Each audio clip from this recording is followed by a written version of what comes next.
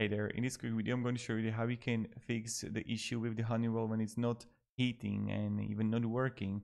So what you can try to do is this, just turn it off, and when you're going to turn it off, what you want to do is you want to unplug it for about 10 to 15 minutes.